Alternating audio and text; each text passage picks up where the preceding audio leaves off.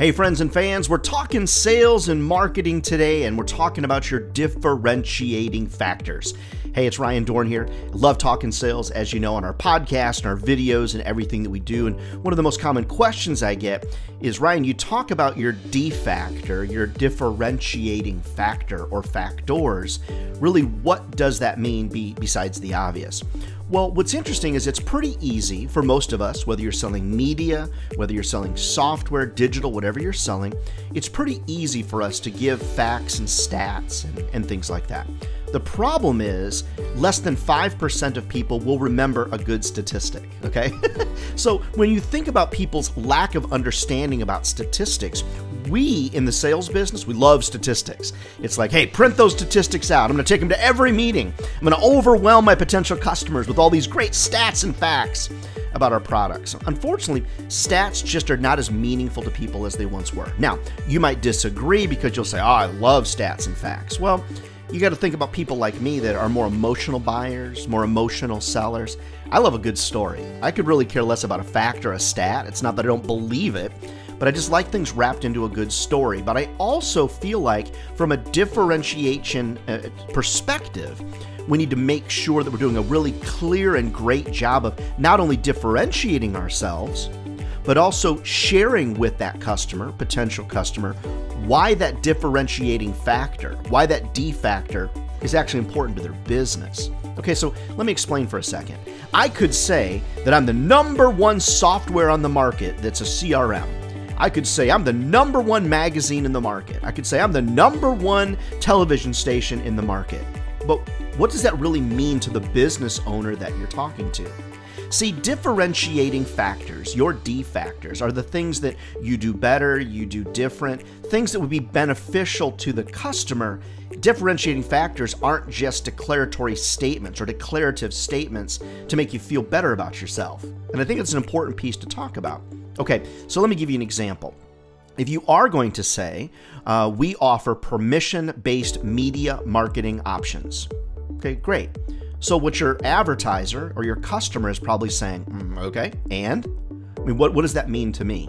So there is a bridge between a differentiating factor and the understanding of a client as to how that differentiating factor actually benefits them. So as we talk about this, it's important to understand you can give a declarative statement, you can share your differentiating factor, but if you don't explain how it's going to impact that customer's business or that potential customer's business, your differentiating factor will fall flat. It'll feel great to you, it'll be really meaningful to you, but it's going to fall flat and almost fall deaf on the ears of the person that you're meeting with.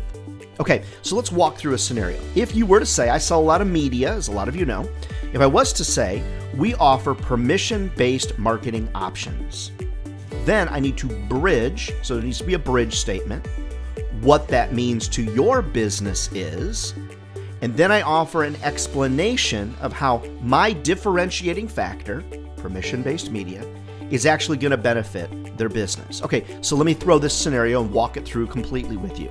I'm on a sales call. I have 3 main differentiating factors, one of them being we are permission-based media. What that means to your business is, unlike Facebook that's intrusion-based, unlike Instagram that's intrusion-based, unlike a lot of medias where people just throw ads in front of you, people pay to receive our media product. So because of that, they're not only paying, which means they're really paying attention, but it also means they expect to see advertising as a part of the total experience, as a part of the total equation. That means you typically will get better return on investment from your marketing dollars. So what I did is I started with a D factor statement, we are permission-based media. I bridged that statement to understanding what that means to your business is, and then I explained the differentiating factors' impact upon their business. It's important, friends, that you follow that entire process, but you typically only want 3, maybe 4 at the most, but 3 would be perfect. 3 differentiating factors. And you want to make sure that those differentiating factors on every sales call, every prospecting email, that you're not overloading somebody. You might want to break it up into 3 separate emails or 3 separate conversations. You want to make sure those differentiating factors aren't just facts and stats. Now, if they are, you do need to bridge and you need to create understanding of how what you're saying, what your differentiating factors are, what makes you different, actually makes sense and prove to the customer you're talking to that not only does it make sense to them, but it will impact their business.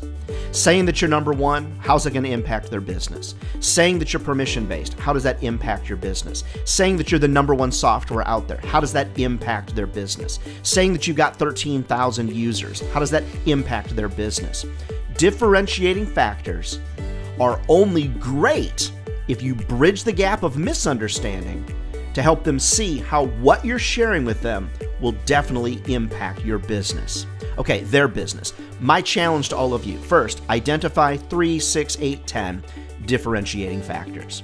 Then whittle that list down to 3 where you can really bridge the gap of understanding or misunderstanding and explain to them the impact on your business. When you do that, friends, you have a winning scenario that will help differentiate you from all other options that are out there on the market today.